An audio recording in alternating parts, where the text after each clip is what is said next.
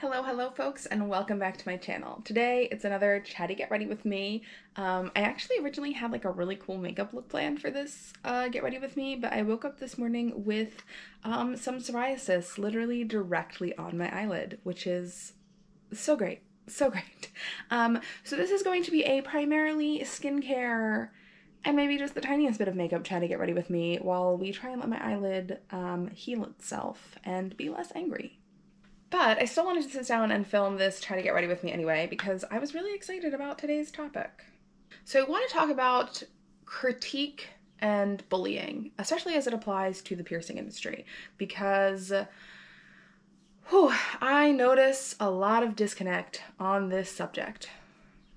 So what I mean when I say I want to talk about critique versus bullying is that critique is obviously like a very necessary part of being and growing as a body piercer.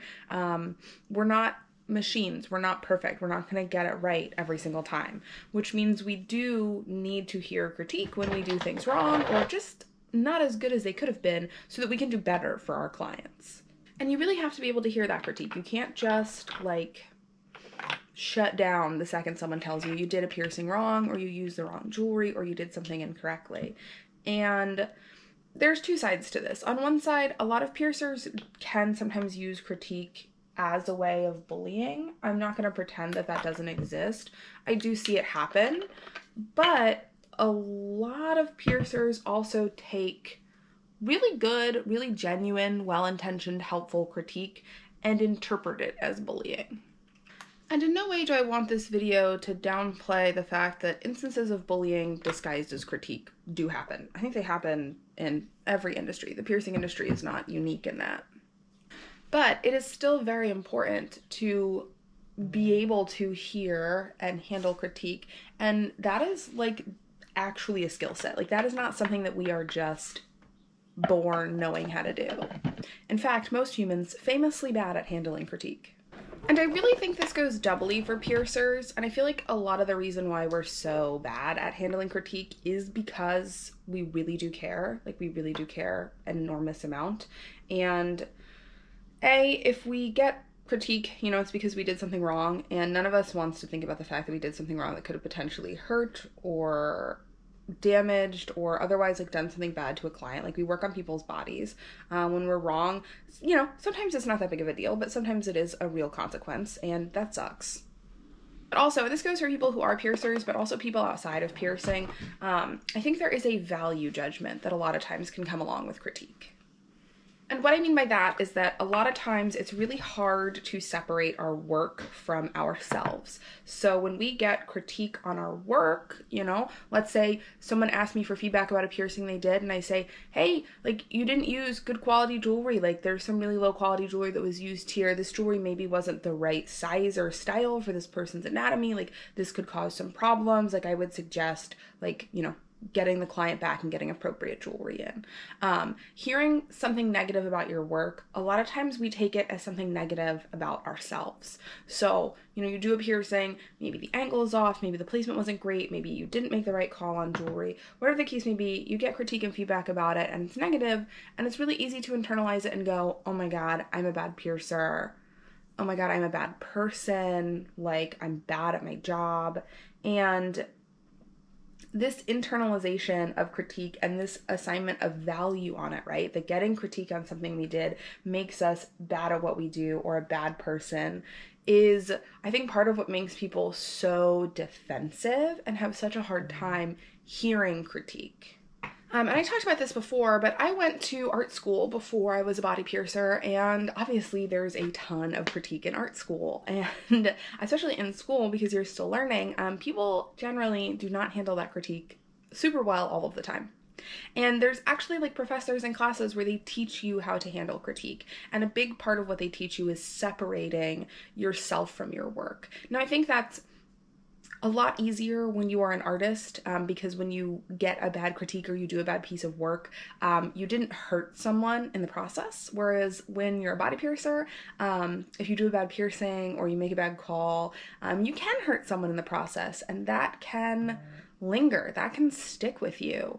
And I think we as piercers, because of that, are so very attached to our work and so very hyper aware of the consequences of our work. And that really strong attachment can really sometimes allow us to shut down in the face of critique or feedback. And what I see happen all the time is a piercer who really needs and could benefit from critique and feedback, right? There's something lacking in technique, in sterilization, and jewelry quality and setup. Get critique or feedback that's actually really phenomenal advice for them with their skill level and where they're at, and completely shut down and run away from it. Feedback hey, these angles aren't great. Have you considered going and shadowing someone or doing some more training or education about this piercing? And they will go literally oh my God, you're bullying me. I don't know why you're being so mean. I don't think the piercing is that bad. They'll literally deactivate social media accounts, run and bury their head in the sand and refuse to hear any feedback about things that they did wrong. And I get it, because these conversations are very uncomfortable. I've been piercing, it's almost 11 years now, and I have spent time learning how to handle critique, and I am not perfect. There are still piercings that I do that are not 100%, especially guesting and traveling and working with lots of different piercers. The cool thing is that I get to get critique and feedback from lots of different piercers, and sure, yeah, a lot of it's great, but there's always areas for improvement, and it's still uncomfortable sometimes to get that feedback. And sometimes it's uncomfortable just because it's damn, I thought I was doing better with that. But a lot of the times it's uncomfortable because it's shit, I didn't do the absolute best job possible for this client. And that's the stuff that keeps me awake at night, a piece being a fraction of an angle off, not having a super smooth jewelry transfer, something not laying 100% the way I wanted it to at anatomy, not being able to pull off a piercing for a client that they really wanted, with their anatomy or with the jewelry stock available to me. This is all stuff that literally keeps me up at night, even though I know that piercers are only humans, even though I know that we're always learning and that these things happen, and that making a mistake does not inherently make you a bad piercer. It's about how you handle it when you do. It's still the stuff that keeps you awake at night. And I think especially when it comes to critique, that's the stuff that makes it so hard for people to sometimes hear critique and hear feedback. But at the end of the day, especially as body piercers, we kind of have to get over that and be able to hear the critique and be able to hear the feedback. Because what matters most at the end of the day is not our ego, it's not how good we think we are, or how good or bad we actually are, or how much we love it or how passionate we are about it. It's about our clients. It's about our clients and them getting good results and good work at the end of the day.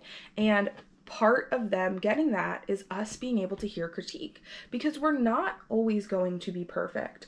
We're not always going to do 100% of the job 100% of the time. We're going to have off days. We're going to make mistakes. We're going to do incorrect piercings. But also, the field is constantly changing and growing, and there's always new stuff to learn. There's always new information about sterilization, sanitation, technique, jewelry materials, all this stuff.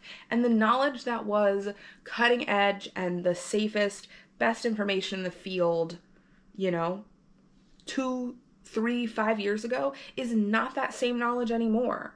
I spent years giving out aftercare that now is incredibly incorrect. I spent years working with jewelry that now I understand is not safe, is not the best thing for my client. Even in recent years, I've changed the way I set up my trays because I've learned more about sanitation and sterilization. We understand new things. How we handle cross-contamination and decontamination in a studio. That completely changed during COVID. There was new research, new information accessible to us. What we were doing before that wasn't best practice anymore. So even if you are doing everything perfectly, you somehow magically never make a mistake, and if that's you, let me know your secret, because I would love to hear it. Even if we're doing the absolute best job humanly possible, the industry is still changing. There's still new knowledge, there's still new science, there's still new medicine. We're still going to be outpaced by that knowledge and find out that things that we've been doing forever are wrong. So if you're going to be a body piercer or you're going to work in an industry like this, you got to learn how to hear that you're wrong, because it's going to happen many, many times in your career, from making a mistake to the entire science of how we handle like viral cross-contamination into a studio, growing and being more accurate and learning better things that we could do. Now, none of this excuses people using critique to bully, and I do think that's a problem, honestly, like probably in every field. It's probably not just isolated to piercing. I think it's really easy sometimes to think that we're giving a critique and instead say something that comes off as bullying. And I've been guilty of this in the past, which is why, I feel like I'm uniquely equipped to speak on it. I am very blunt and very honest, especially when I'm giving critique. And I say it all the time, clients' bodies matter more than piercers' egos. But that doesn't mean that you need to be mean. And I've definitely struggled in the past with being unnecessarily harsh or honest when I've been giving critique, because in my mind I was defending the client. But honestly, if I truly cared that much about the client, being super harsh with that feedback is not the way for that feedback to be well received. I don't think that people should be like coddled and have their hands held. If someone does a really bad piercing that really could hurt or injure a client, I don't think we should be like, oh, like you tried your best, like gold star. I do think we need to say like, hey, this should not have been done. This could cause someone like really serious bodily harm. Like, this is not okay. Here's what you need to work on. But what we don't need to do is tell people like they need to quit piercing, they need to hang up their needles, they're a bad person. And how you deliver critique really makes a difference, right? Because telling someone, man, you fucked up, like hang up your needles, quit piercing, this isn't for you, that's bullying. But telling someone, hey, this should not have been done, this was done really incorrectly, this could really seriously hurt a client, and like here's things that could really go wrong with this. I think you should maybe consider stepping back from offering this piercing until you can get more knowledge and information, and here are resources that you could use to get that knowledge and information. Those are two very different ways of delivering a very similar message. And one is delivered with a lot more kindness and a lot more compassion behind it than the other. And at the end of the day, if we really care about clients getting the best service possible and access to better, safer piercings all across the board, we need to give critique in a way that other piercers who really need to hear it want to listen to it. And if we give critique in such a way that it just shuts them down and they don't want to hear it at all anymore, that's not that beneficial. And I had to learn that lesson the hard way, because I definitely in my past gave critique that was unnecessarily harsh and rude. And while it came from a good intentioned place, the impact was still one of greater harm. And that's something that I needed to learn and grow from and live with. And I'm hoping by talking about this openly online and being honest about it, I can help other people learn from that same mistake too. And honestly, I think that same piece of advice can apply to a lot of people who are outside of the industry. Like if you have friends or family members who get unsafe piercings or use low quality jewelry, it can sometimes be really frustrating. And sometimes you want to like sit them down and shake them or yell at them and be like, why would you do this? I'm so excited I dropped my highlighter. You want to sit down and you want to yell at them and you want to be like, why are you doing this? Like, this is such a bad idea. This is so unsafe. Like, you shouldn't do this. And again, like you want to give people this information, this feedback in a way that makes them want to listen, and making someone feel bad or awful or like just not good for doing it is not really the best way to get people to listen. As a tangent, I am like fighting for my life not to do eyeliner right now. I really shouldn't, because I have psoriasis like literally on my eyeball right now. And if I do makeup, it's just going to irritate it longer and it's going to flare up longer, so I shouldn't. But we're hosting a party today and I want to look cute. This is a lesson for me in feeling comfortable with my natural skin and not needing to have makeup on. And I need you all to tell me to not put fucking makeup on my eye right now, because I really shouldn't. I really need to let my psoriasis heal. But when I was an apprentice and when I was getting into the industry, I was really fortunate to have that background in fine art and have gone to art school and gone to these classes and learned about critique and hearing critique and handling critique. it really prepared me for being a body piercer and dealing with the critique and feedback that you need to get to become a really good piercer.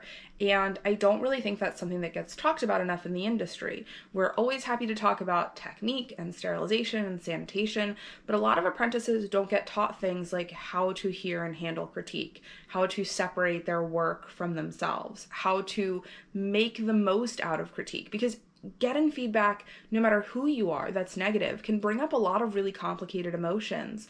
And if you let those emotions run rampant, you won't get the most out of that feedback that you possibly could. So if you follow me and you're a piercer, or you're in the industry, or you're an apprentice, or you're looking to get in the industry, I would really encourage you to take some time to like genuinely practice your critique skills. Like, become comfortable with discomfort. Become comfortable hearing negative things about your work and be able to separate that from yourself. Learn to sit with those uncomfortable feelings and process them, and then let them go and focus on learning and growing from the critique. And also be gentle to yourself. Remember that all piercers make mistakes. None of us are perfect. And even if we were, there's still changing science. There's still changing medicine. We're always going to be learning new and better ways to do things. And as a result of that, learning that ways that we were doing things weren't great or weren't as good as they could have been. And that's part of working in this field. But also, if you're going to give critique and feedback to other piercers or other apprentices, coworkers, people you know, remember that the end goal is to create more safe piercings for more clients. The end goal is always the client's bodies and their safety and their well-being. And what's going to be most effective, not to tell this piercer that what they did was wrong or what they did was bad, but to get this piercer to do safer, better work for their clients. And that's usually going to be a response that's rooted in a place of compassion and care, rather than a place of frustration or anger or disappointment. I'm really bummed that I didn't get to do like a super fun makeup look today, but I really wanted to sit down and film this because I feel really strongly about the topic of this video. And again, it was a lesson that I had to learn the hard way, so I'm really hoping that by being honest about my own flaws and my own struggles, I can help other people from having to learn the same hard lesson too. Anyway, I have to go get a bunch of stuff to make a charcuterie board and some other fun treats for today, so I'm going to go ahead and do that. It was so fun hanging out and chatting with y'all, and I cannot wait to sit down and chat again soon. And hopefully by the next time we see each other, my poor eye is all healed up and my psoriasis is gone. As per usual, if you like my content, please hit like and subscribe. All of your support means the world to me, and I hope you have an awesome rest of your day. Bye!